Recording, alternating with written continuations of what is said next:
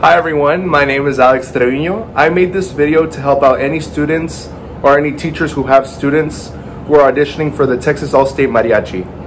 In this video you have Etude number 1 and Etude number 2 for violin.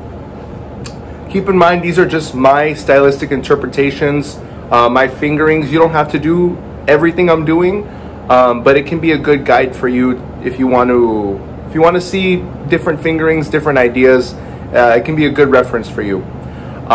If you have any questions or if you want anything explained, why did you do this fingering? Why did you hold out this note? Or why did you do whatever, right?